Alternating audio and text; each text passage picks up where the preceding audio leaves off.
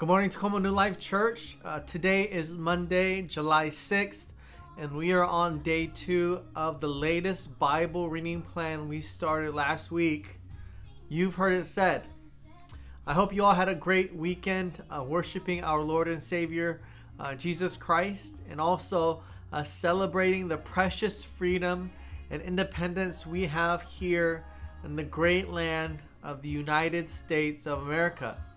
You see, it's a freedom that has come at a great cost, a great price, and a great sacrifice, and it's a continued freedom that our country longs to protect. And if you are a voting American, continue to educate yourself and become familiar with all the propositions and bills that are trying to be passed. And would you vote to ensure continued equal liberties, justice, and freedom for all people in this great land? You see, the 4th of July is more than just barbecue and fireworks, right? It serves as a reminder to the responsibilities we possess as citizens of this great nation. Right? Wanting change and progress will be meaningless unless we do our part and head to the polls to vote. So keep that in mind, right, as we just celebrate the independence that this great nation has. All right. Now, with that said, we are on day 2 of this new Bible reading plan, and the theme for today is following Jesus isn't just a cause to be a part of, it's a calling to give your life to. I remember being at a faith-based event many years ago. It was probably like a worship concert of some sort, and a representative from World Vision was there, and they show you this video. It touches your heart, right? It just moves you, and then a spokesperson comes out and says you too can be a part of this cause, right? You can be a partner in providing for these people.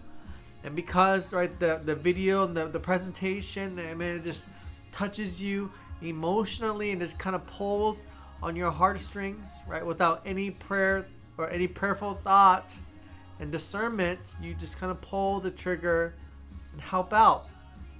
And as time goes on, you just forget about it. You know, whether that's because your account is set up on auto pay or you just pay no attention to it. I mean, whatever the case, right? We become a part of causes without being fully invested, right? Doesn't make sense, right? We just do a little bit here and there, and because we're compelled at the moment, we make a decision, and maybe it might not be the greatest decision, and we don't have any commitment, and we're not invested into it, and so whatever cause we are part of, right, our interest just kind of begins to dwindle and fade away, right? And I'm sad to say it, but we kind of treat the way we follow Christ kind of like this, right? We kind of aren't that invested, right? We go on emotionally driven spurts. We mindlessly do things. We commit to stuff because we feel bad, or we're guilt tripped into it. And sometimes we're just on autopilot doing these kind of stuff. And we do it for moments. We do it for seasons. And we might even do it for terms like however long your responsibility is. If your responsibility for a particular department or ministry is for 2 years, and then you do those 2 years, and then you're completely done, right, when your time is up. But the issue is, right, the root cause is we are never fully invested. We were never really sold on commitment. Greg Groeschel says, right, he's the pastor to the people who make the YouVersion Bible app, right, the very app that we utilize for these Bible reading plans, right? He says you can't be partially surrendered. I'm sorry, let me say that again. You can't be a partially surrendered follower of Christ. Because let's be honest, if you're a partially surrendered follower of Christ, are you really following Christ? But in other words, you just can't follow Christ. You just can't kind of follow Christ. You just can't follow Christ on the weekends or whenever you step foot on the church's property. Like, you just can't follow Christ like that. You can't just say, I'm going to follow Christ for summer, I'm going to follow Christ for a winter. That's not the way that we go about following Christ. Because the Christian life, right, being a follower of Christ, being his disciple, isn't a part-time job. This isn't some kind of summer internship, right? This isn't even a hobby. And for a lot of us, we think it's like a mask you just kind of throw on, or a light that you just kind of turn on with the flip of a switch whenever it's time to be Christ-like. But when it comes to the Christian faith, when it comes to being a follower of Christ, it is a calling that is placed on our lives as people who have heard the gospel of Jesus Christ, who confess him as Lord and Savior and believe it, and who have made the decision to respond, right? Our commitment to be a follower of Christ is a response to the love that Jesus has displayed to us first. In other words, being a follower of Christ means that I choose God's purpose over my preference, right? It means I choose God's purpose over my own preference. And this morning, one of the scriptures we are asked to read is Matthew chapter 4, verses 19 to 20. But what I like to do is I like to read to you guys verses 18 to 22. And here's what it says. While walking by the Sea of Galilee, he saw two brothers, Simon, who is called Peter, and Andrew, his brother, casting a net into the sea, for they were fishermen. And he said to them, "Follow me, and I will make you fishers of men."